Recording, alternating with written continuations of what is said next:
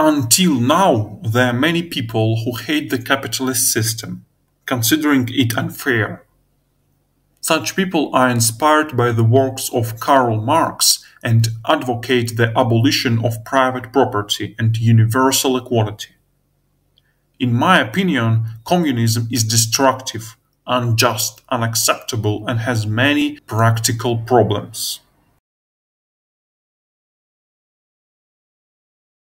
Communists consider a society to be fair in which workers and everyone should work, own all the benefits created equally. That is, under communism there is not only legal, but also material equality. The modern capitalist system is arranged in such a way that a person receives the more material benefits, the fewer people can replace him. For example, a person who cleans the premises can be replaced by a large number of other people. The engineer who creates blueprints to build a machine will be replaced by fewer people, since not everyone has the skill to create blueprints. So the engineer gets a higher salary. A person who invented and started producing something, for example a touch-screen phone, naturally receives a greater amount of material wealth, since he is almost irreplaceable. Communism tells us that people are equal, which means that justice is equality. However, I think that no one will argue that each person differs from another, both innate abilities and acquired ones. Someone is physically stronger, someone is weaker, someone understands mathematics better, someone worse. Someone has communication skills, someone does not. And this can be continued indefinitely. People are not equal. Justice is inequality. Dreams that in an ideal society material wages will cease to exist will forever remain only communist dreams. Material goods have always been, are and will be the main incentive for labor and human development. Lack of material incentives inevitably leads to stagnation.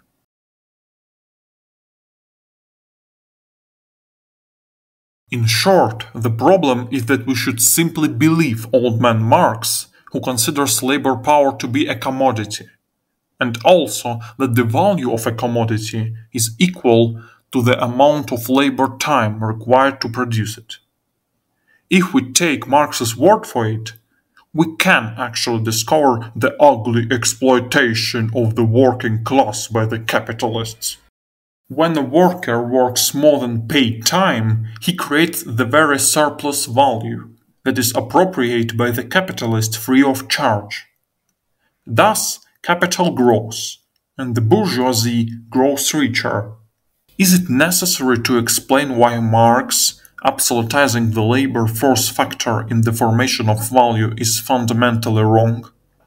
Marx neglects entrepreneurial ability, organizational skills, the influence of demand on value, and many other factors. This idea of the economy is a key mistake that forms an illusory picture of the world and further Marxist philosophy.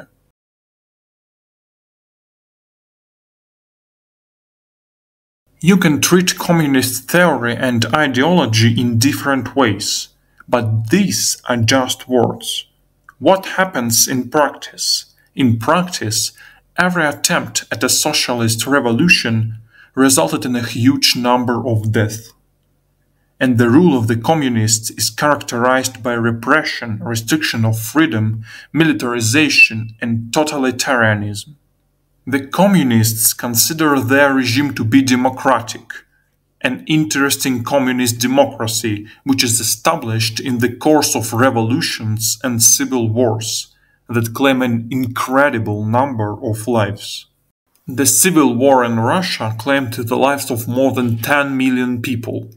More than 2 million people were taken away by the Second Chinese Civil War. In Cambodia, more than 200,000 people died during the hostilities before the victory of the Khmer Rouge. Even more terrible than the socialist revolutions, is the structure that is formed when the communists come to power.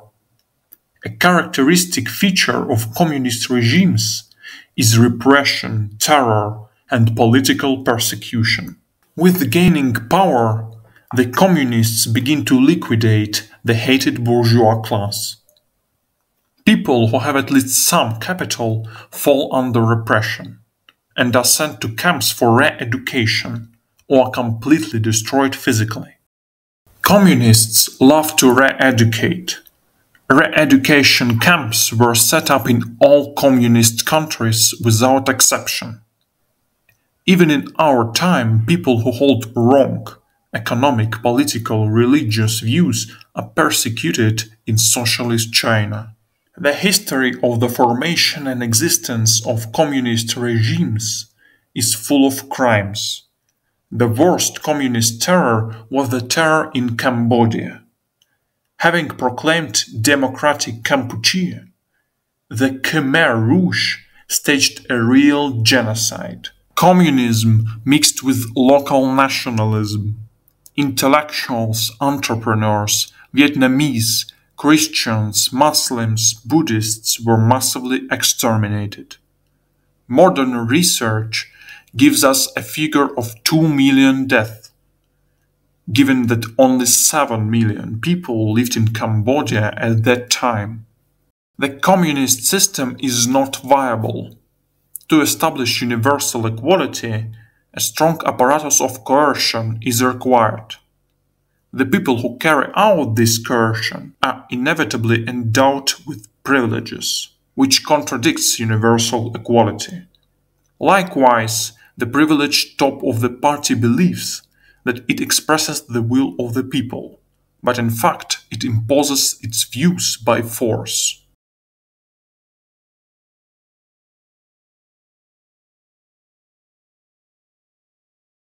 Communism presupposes a uniform distribution of resources, which is possible only with full state control of the economy. Undoubtedly, state intervention in the economy is necessary, for example, to pull the state out of the economic hole, to give it an impetus to further development, or, for example, to carry out an anti-crisis policy.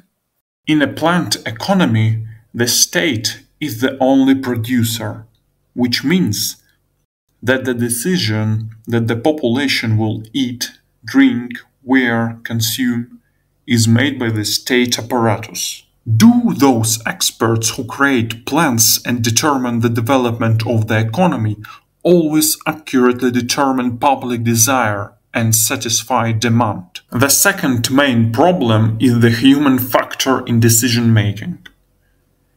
Economic planning is carried out by experts and implemented by state executors, all shrouded in a huge bureaucracy. Corruption, withholding information, conflicts between various authorities are commonplace in a planned economy.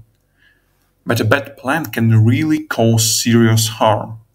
Even seasoned economists can make mistakes. When the centralized decision-making system makes the wrong decision, the consequences will be even more dire than in a capitalist crisis.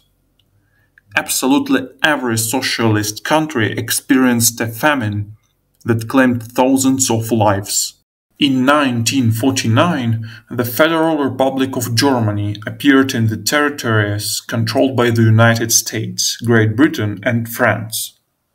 And in the territories controlled by the Soviet Union, the German Democratic Republic appeared. For 41 years, the West Germany developed in a market way. The East Germany was planned, and by the end of its existence, the GDP of the West Germany was approximately $1.2 trillion, while in the East Germany it was $160 billion. GDP per capita in the East Germany was less than 2 times. People fled en masse from the communist paradise to the capitalist hell. An even more striking example is the comparison of the economies of North and South Korea. In 1945, the territories of Korea that belonged to Japan were divided into two spheres of influence between the United States and the Soviet Union. In 1948, two new states were formed on the Korean Peninsula: Republic of Korea and Democratic People's Republic of Korea. By 1960, having survived the Korean War, both states were among the poorest. South Korean President Park Chung-hee has carried out successful reforms aimed at industrialization and attracting foreign investment. The planned economy mixed with market mechanisms and caused the first serious economic recovery. By 1980, the country's economic situation had more or less stabilized. A serious liberalization of the economy began, and government intervention in the economy was gradually reduced. The Republic of Korea has been demonstrating incredible economic growth since the end of the 20th century and is taking a leading position in terms of macroeconomic indicators. The economy of North Korea is a planned mobilization economy. North Korea does not publish any statistics, but according to foreign experts, it is one of the poorest countries in the world. GDP has been stagnating for many years, and GDP per capita does not exceed $2,000. According to the South Korean Ministry of Unification, more than 32,576 people fled to South Korea from North Korea between 2001 and 2019, an average of 1,715 per year.